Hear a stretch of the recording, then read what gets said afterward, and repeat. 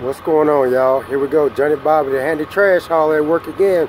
You can reach us at jbthinc.com, 757-563-4834. Yes, sir, we there. This episode is going to be about removing a MAXXD flatbed.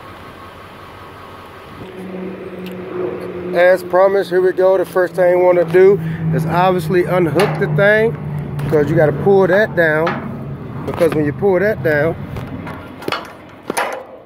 that was terrible.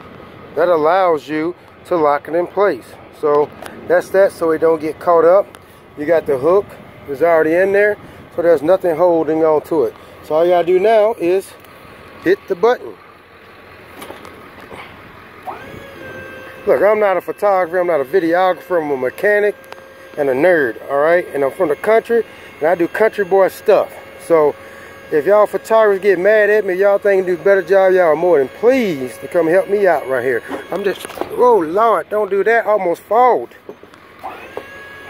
So, trying to give y'all a bird's eye view on how this thing works. And so now she's tilted up. I'm gonna drop her down right there in that spot. And we're gonna stop right. So as I was telling before, you get it rolling, she'll slide on down where you wanna drop her. As she's going in.